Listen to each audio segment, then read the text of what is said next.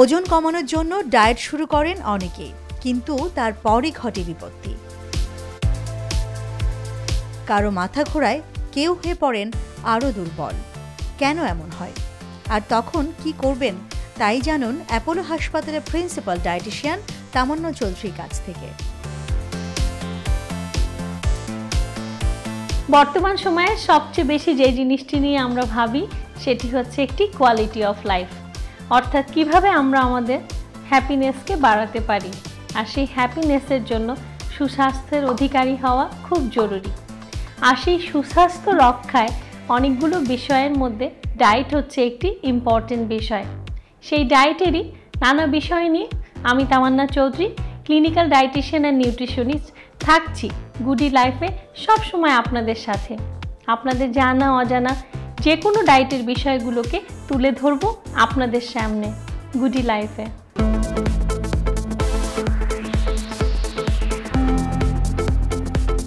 অনেক উদ্যম নিয়ে, অনেক মনের ইচ্ছা নিয়ে মানুষ ডায়েট শুরু করে এবং একটা সময় গিয়ে বলতে হয় মাথা ঘোরানোর কারণে ডায়েটটা হলো না।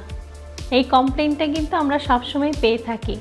অর্থাৎ ডায়েট করতে গিয়ে অনেকেই বলেন যে তাদের মাথা ঘোরায়, যার ফলে তারা একটা সময় ডায়েট আর করতে পারেন না। আসলে কি ঠিক মাথাটা ডায়েটের জন্যই ঘুরে? হ্যাঁ, অনেক ক্ষেত্রেই তাই। কয়েকটা বিষয় আছে ডায়েটের, যেগুলো আপনি যদি করে থাকেন তাহলে অবশ্যই আপনি ডায়েট করার সময় আপনার মাথা ঘুরবে, অর্থাৎ যেটাকে বলি আমরা ভার্টিগো। প্রথমতই হচ্ছে যারা খাবার থেকে হঠাৎ করে কার্বোহাইড্রেট একেবারে বন্ধ করে দেন, বিশেষ করে ভাত, তাদের মাথা ঘোরানোর পসিবিলিটিস অনেক বেশি। আবার যারা একটি ডায়েট শুরু করার আগে তার নিজের শরীরের চেক আপ না করিয়ে ডায়েট শুরু করে দেন, যেমন হিমোগ্লোবিন, অর্থাৎ আপনি ডায়েট করার আগেই যদি আপনার হিমোগ্লোবিন কম থাকে, স্বাভাবিকভাবে আপনি খাবার কমিয়ে দেওয়ার ফলে সেটিরও একটি প্রভাব শরীরে পড়তে পারে। তৃতীয়ত হচ্ছে যারা খাবার থেকে মাছ, মাংস, ডিম এবং দুধের মতো পুষ্টিকর খাবারকে ডায়েট করার জন্য বন্ধ করে দেন, তাদেরকে অবশ্যই এই সমস্যার সম্মুখীন হতে হবে। এছাড়া অনেকেই আছেন ওজন কমানোর জন্য হঠাৎ করে অনেক বেশি পরিশ্রম বা ফিজিক্যাল অ্যাক্টিভিটিস, যেমন 2 ঘন্টা করে হাঁটা বা 1 ঘন্টার বেশি হাঁটা হঠাৎ করে শুরু করে দেন, তাদেরও কিন্তু এই কমপ্লেনটি হতে পারে। এছাড়া শারীরিক কিছু কারণ, যেমন শরীরে থাইরয়েডের সমস্যা থাকলে, অথবা রক্তের হিমোগ্লোবিন বা আয়রন কম থাকলে, অথবা যদি কারো কানের সমস্যা থাকে, তাদেরও কিন্তু এই ভার্টিগোর কমপ্লেনটি হতে পারে। সুতরাং আপনাকে আগে ফাইন্ড আউট করতে হবে যে এই মাথা ঘোরার কারণটি আসলে কি।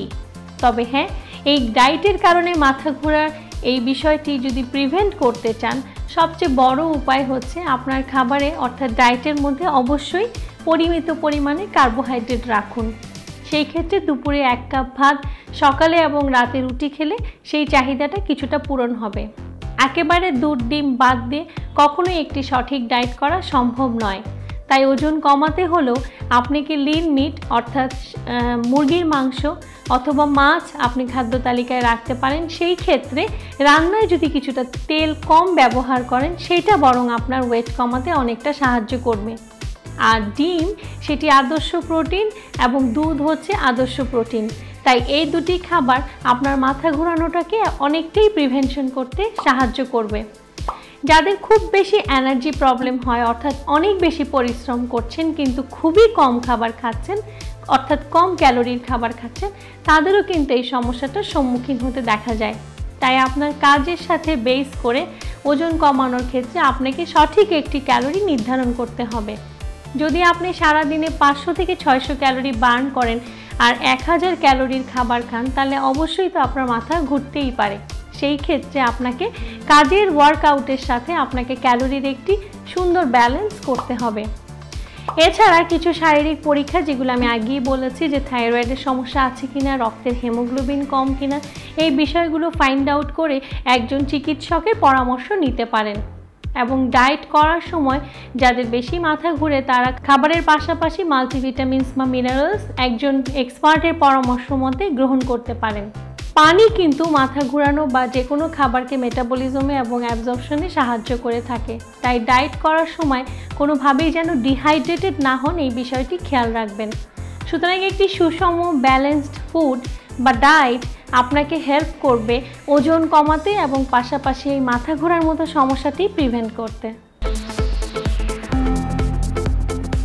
চোখ রাখবেন এবং সাবস্ক্রাইব করবেন গুডি লাইফকে।